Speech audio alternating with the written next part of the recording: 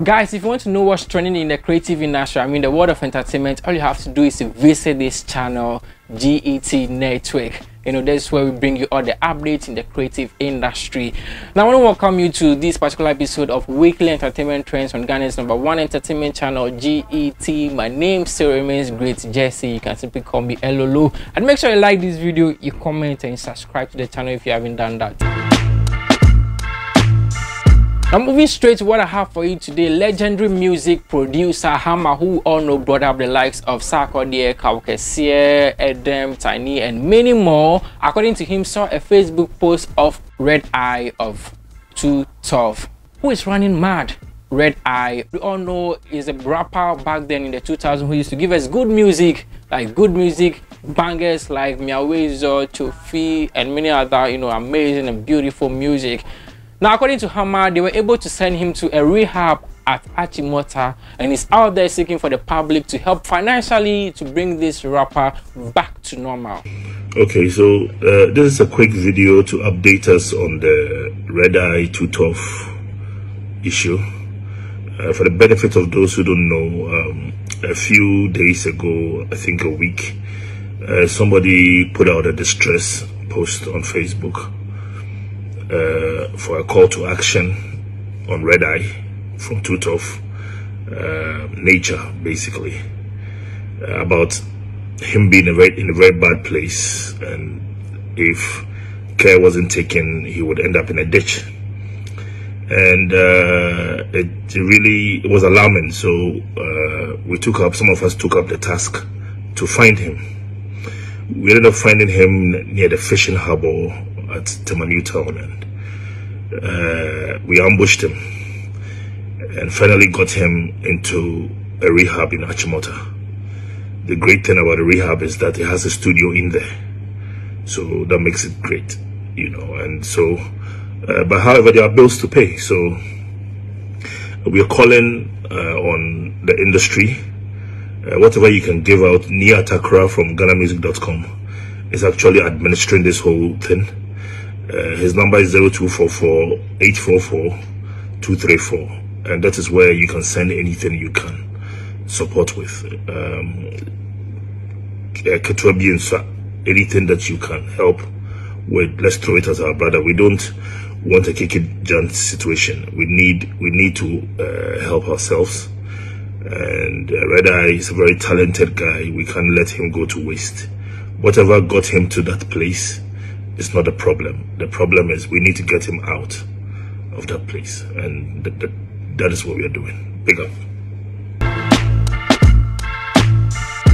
Yeah, that was very sad. You know, our own rapper, Red Eye of 212. We all pray and we hope that, you know, he gets well soon.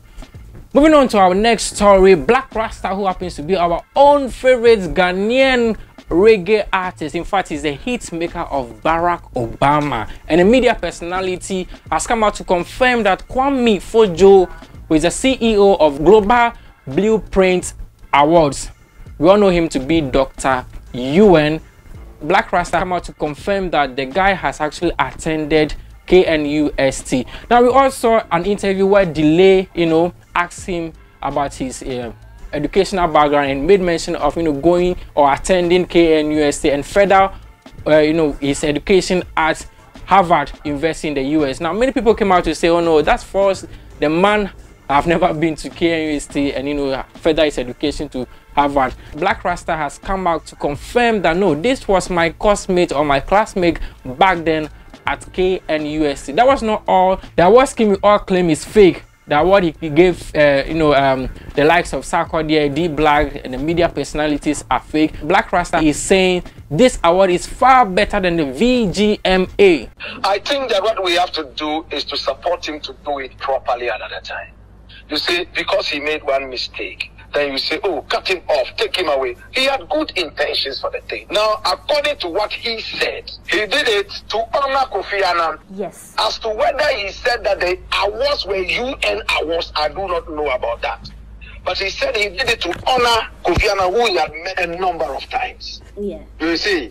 So I think that people should just sit down with him and encourage him to do the right thing. Instead of saying that he had good intentions, he gave people the awards, blah, blah, blah, but he needed some kind of authenticity, so he put in the name of the UN, which was wrong if he said the awards were done by the UN. Now I think he has learned his lessons and he's made his name. He doesn't need to pull UN in there anymore. Yeah. Let's move ahead and do his thing. He had a good mind. He had a very good mind for the thing. Awarded the people. And you know, he never took money from the guys. He never took a penny from any one of them. Even some, in his own ways, somebody like D-Blakk wanted to pay him money. But he said no. According to him, according to the same Dr. UN Bojo, the guy we call Wyclef, you know? That's what it is. All right. So, Blakk, you believe that we shouldn't tag his award as fake or a scam? No, we should rather support him. No, his awards would even be better than the VGMA, which is a useless award. This VGMA is a useless award because people are voting. They are buying the others corrupt.